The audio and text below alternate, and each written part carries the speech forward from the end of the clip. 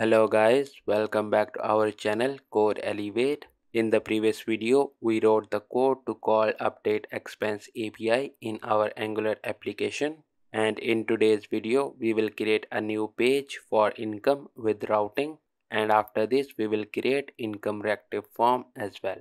So let's get started. So in our Angular application, first of all, we need to create income component, and to do this, we will right click on this components folder and we will open it in integrated terminal. And here we need to write the command which is ng g for generate, c for component, and we will name this component as income. And as you can see, our income component is ready. Now we need to create a route for this component, and to do this, we will open app routing.module.ts file.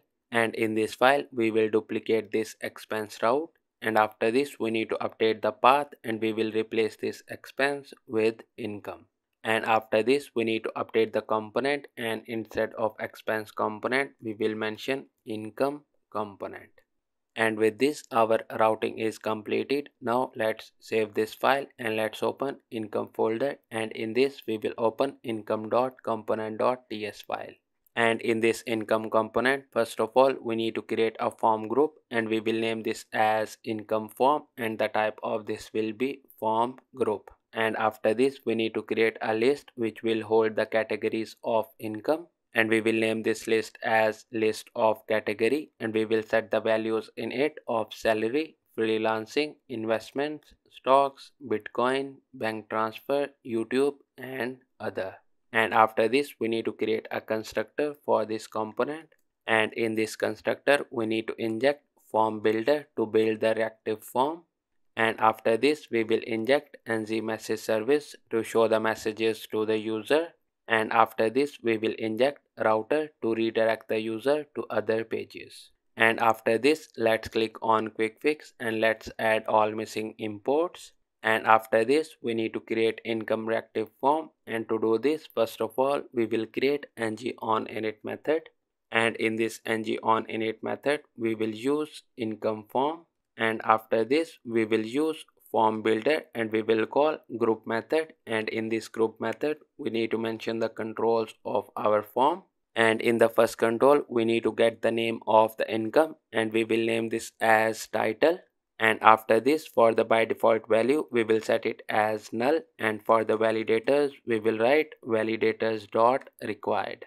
And after this we need to mention the control for the amount, and we will name this as amount, and for by default value we will give it as null, and for validators we will give validators dot required. And after this we need to get the date, so we will create another form control with the name of date. And after this we need to get the category, so we will create another form control with the name of category. And at the end we need to get the description, so we will create a last form control with the name of description. And with this our TS code is completed. Now let's save this file and let's open income.component.html file, and in this file we will create a div, and in this div we will create another div of n0, and in this n0 we will create another div of ng column, and for ng flex we will give it as 2. And in this div we need to create a card, so we will use ng card tag, and for the ng title we will give it as post new income. And after this we will create a form tag, and for the form group we will bind this with income form, and after this we will give it a class of custom form. And after this we need to mention the form items, so we will use ng form item tag, and in this ng form item tag we will write a tag of ng form control, and for the ng error tip we will give it as please input the title. And in this ng form control we will write input tag, and for the type we will give it as text. And after this we will give form control name as title. And with this the form item for title is completed. Now we need to create another form item to get the amount. So this time for the type we will give it as number, and for the form control name we will give it as amount. And after this form item we need to create a form item to pick the date. So we will create ng form item and ng form control tags, And in this ANSI form control, we will use ANSI date picker tag, and for the form control name, we will give it as date. And after this, we need to create a form item to get the description. So we will create ANSI form item and ANSI form control tags. And in the ANSI form control tag, we will use text area, and for form control name, we will give it as description. And after this, for ANSI auto size, we will give min rows as 2 and max rows as 6. And after this, we need to create last ANSI form item to get the category of the income.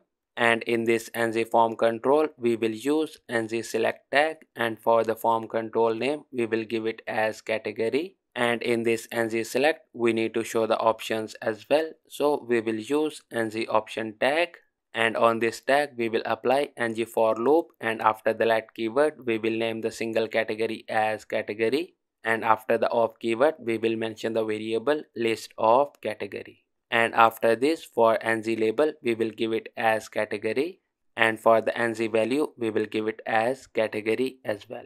And with this, our form items are completed. Now let's create a button, and for the text we will give it as post income.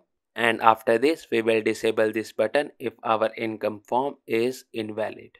And with this, our HTML code is completed. Now let's save this file and let's run our application.